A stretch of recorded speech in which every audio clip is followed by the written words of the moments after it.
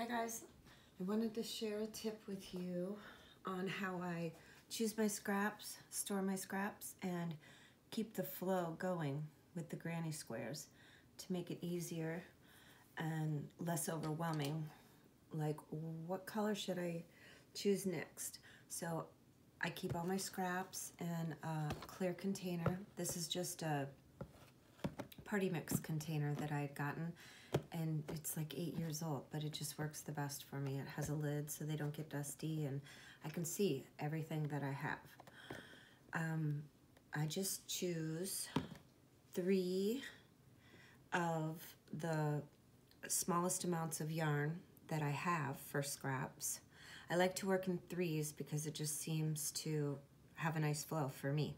If you want to work 4 or 5, great. If you want to work 2, but I think 1, you just maybe waste time. And this is what I mean by that.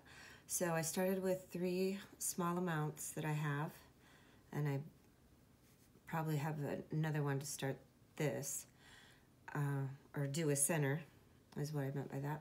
Anyways, so I've got 3 here, right? So I started these, and then I kind of plan ahead. You know, I think that cream is gonna look good around here, and then I'm gonna do the orange.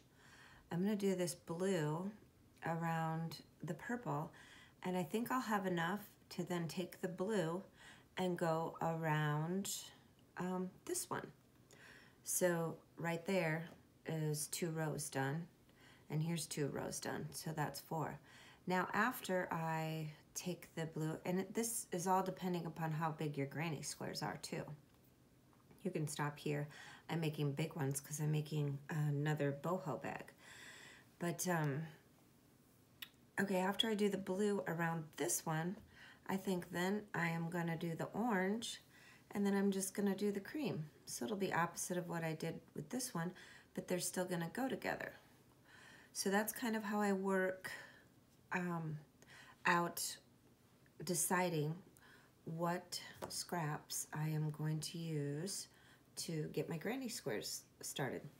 And the more you do it, the easier it's gonna get.